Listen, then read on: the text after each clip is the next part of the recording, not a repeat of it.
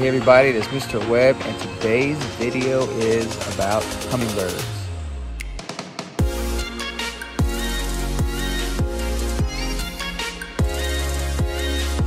There are 320 species of hummingbirds in the Americas, but there's only one that you usually see in Illinois, and that is the ruby-throated hummingbird.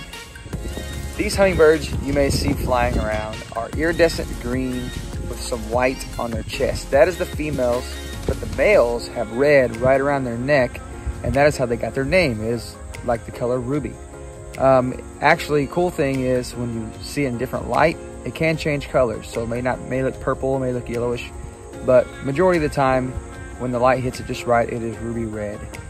They usually start to show up in Illinois, in our area, around April. The males show up 2 weeks before the females and the juveniles to kind of stake out their feeding grounds and what area they want to hang out at.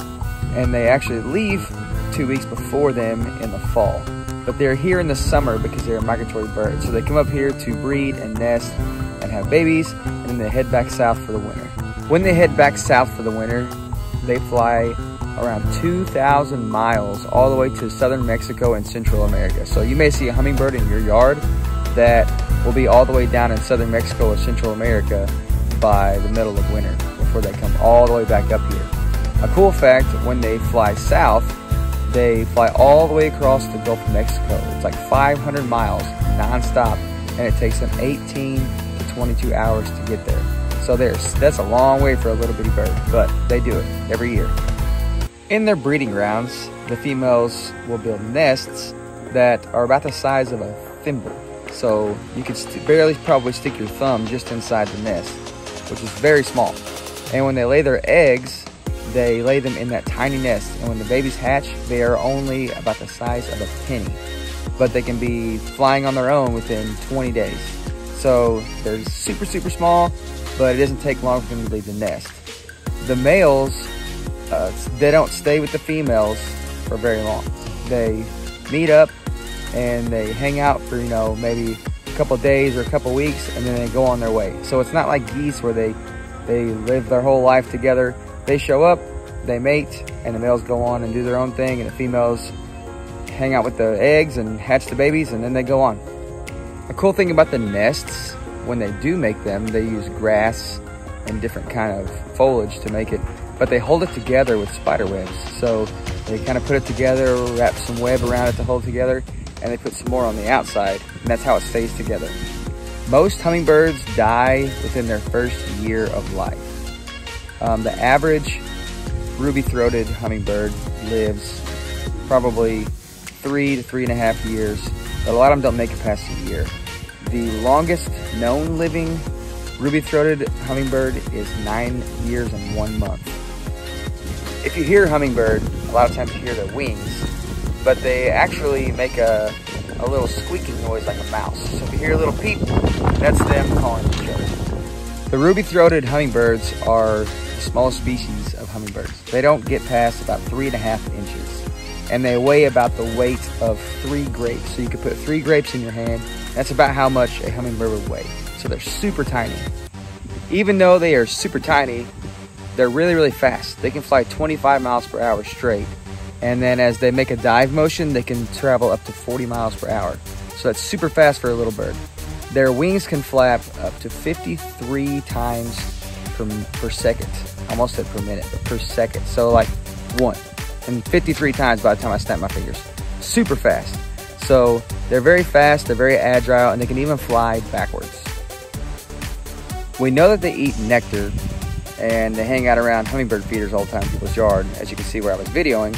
But they don't just eat nectar. They eat insects as well. So they hang out on tree branches, and if they see an insect fly by, they just go snatch it out of the air. So they're pretty fast, and they're kind of like tiny little predators that eat insects. It's pretty neat. They don't live very long like we talked about a while ago, but they do have predators other than just not living very long. Frogs can even eat them, lizards, because they're so small. And a lot of times predatory birds, so bigger birds may eat hummingbirds if they can catch them, because they're pretty fast. And I saw on the internet that even praying mantises, there was a picture of a praying mantis that had caught one. So they're small, so it'd be easy for something to get them.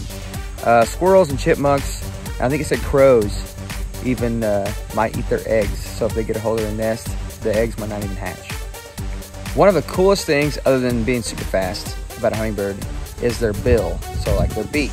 It's super long and narrow. It looks like a straw. So you would think they just stick their beak in the little hole and they suck the nectar out. But actually, they use their tongue.